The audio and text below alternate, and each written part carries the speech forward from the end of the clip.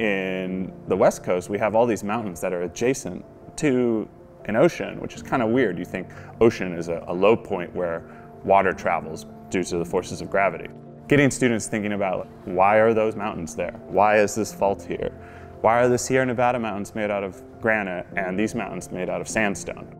EPS 5 in the Department of Earth and Planetary Sciences is a 2-day field trip, 1 night camping, where we start up near Daly City and then we make our way south all the way to Santa Cruz. And we make several stops along the way. That includes looking at some rocks in Pacifica, we go to Devil's Slide, and then we hit a series of amazing beaches like San Gregorio State Beach, Pebble Beach, Año Nuevo Beach.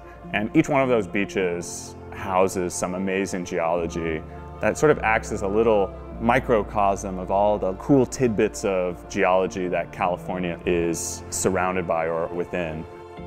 That was actually the very first time I think I've been in the beach along the coastlines in Northern California, and it was really beautiful.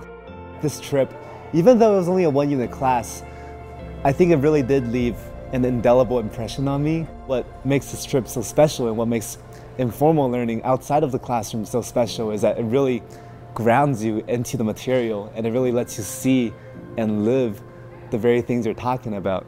Throughout learning about the geology and tectonic plates and all that stuff was really interesting, and I do want to major in EPS because of that trip. It opened the door to all the possibilities that I can do with geology and earth science, since I didn't really have much exposure to that in high school. I think that trip was really influential in helping me decide what I want to major in.